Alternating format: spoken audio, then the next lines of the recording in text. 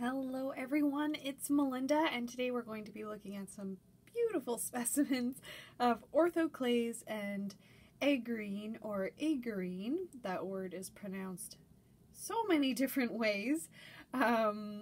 They are two very different minerals, but they often, can be found together. So I thought, why not include them both in one video? So first off, we're very fortunate here in Ontario to have some gorgeous specimens of Orthoclase at our fingertips. Particularly, at least in my case, I'm familiar more so with the light brown Tory Hill specimens. And I'll start with just a small, irregular little piece here.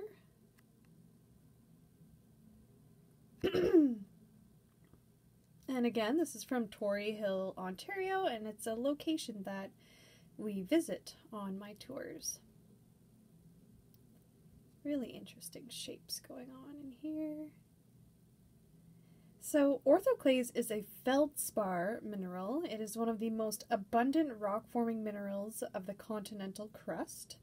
Orthoclase is most widely known as the pink feldspar found in many granites. Ones we have here today are not pink, they're really gorgeous light brown. I love them. Beautiful. Alright. Last year I collected this specimen during my tours and I love it so much. Oh, the structure of the crystals, oh, just beautiful. Absolutely gorgeous. Even though it's a feldspar mineral, that does not mean we can't love it and appreciate its beauty. So, Orthoclase has several commercial uses. It's a raw material used in the production of glass, ceramic tile, porcelain, dinnerware, bathroom fixtures, and other ceramics. It is used as an abrasive in scouring powders and polishing compounds. It is also cut as a gemstone. An andularescent gem material known as moonstone is an intergrowth of Orthoclase and albite feldspar.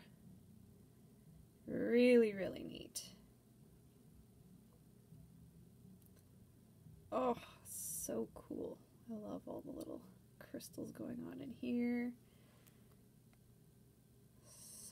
So neat. So large crystals of Orthoclase are found in igneous rocks known as pegmatite. They are normally no more than a few inches in length, but the largest reported Orthoclase crystal was over 30 feet in length and weighed about 100 tons. It was found in pegmatite in the Ural Mountains of Russia. Wicked.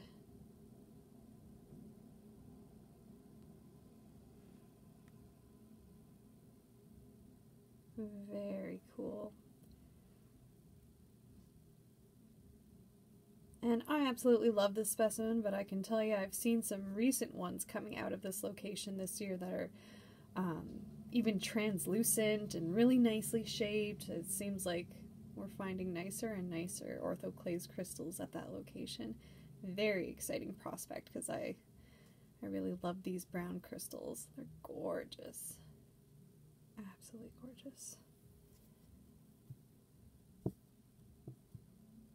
So for the last of my rock-hounded or self-collected specimens, I have this piece here that has the brown Orthoclase. It's also got some little bits of green apatite, a gorgeous, very high sheen, glossy titanite, cherry titanite here.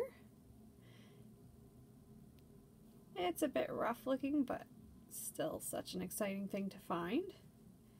But yeah, the Orthoclase crystals in this one are so neat. The little cluster. Too cool. So because Orthoclase is rich in potassium and an end member of the alkali feldspar series, many geologists call it K-spar, K feldspar or potassium feldspar. And often orthoclase and microcline are mistaken for each other in the field. Thankfully, when it comes to the Torrey Hill location where we go on my tours, where these specimens are from, only orthoclase is noted as having been found at that occurrence.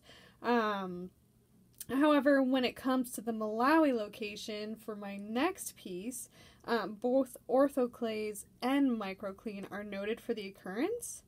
So I'll pull that one up to show you.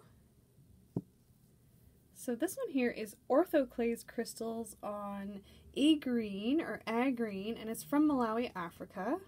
I absolutely love it. It's one of my favorite specimens. I just love that beautiful collection of crystals leading up the Aegirine or Aegirine crystal. Beautiful. And again, they're that light brownish color. So there are some telltale signs for this particular occurrence when it comes to orthoclase. So the orthoclase at this occurrence has been noted as being a slightly light brown hue, which we can see here. And their crystal formation is far more like perfect crystal formations as compared to the microcline feldspar specimens of this location. So this one was actually labeled microcline, but I'm quite convinced after having looked through the MINDAT or MINDAT entry for this location that they're actually orthoclase crystals. Besides the color and the beautiful, formation of these crystals, the actual shape is an indicator to me as well. When you look up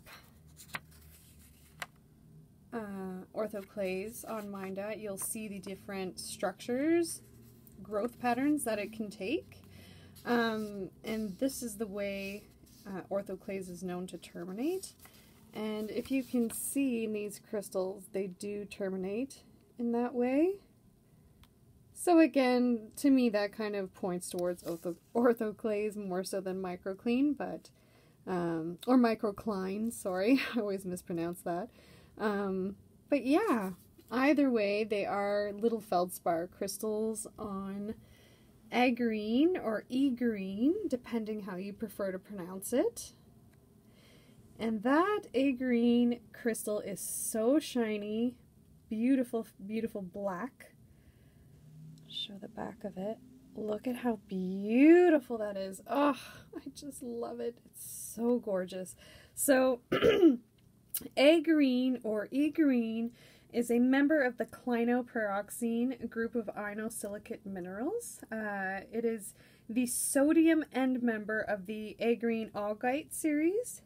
Aegirine occurs as dark green to black, and I would say this one's pretty darn close to black, monoclinic prismatic crystals. It has a glassy luster, which we can see here, and perfect cleavage. It is sometimes used as a gemstone, and we can see why. It's so beautiful. Absolutely gorgeous. See if we can get closer. Oh, so pretty. I'm a sucker for a nice crystal. Oh, and then these ones on top. It just tells a story. I love this specimen. I really love it. Pardon me. Beautiful, beautiful, beautiful, beautiful. Alright, folks, there's my little collection of orthoclase feldspar crystals and my Aegirine or Aegirine crystal from Malawi, Africa. Some of my faves. I hope you enjoyed that, guys. Thanks. See you next time.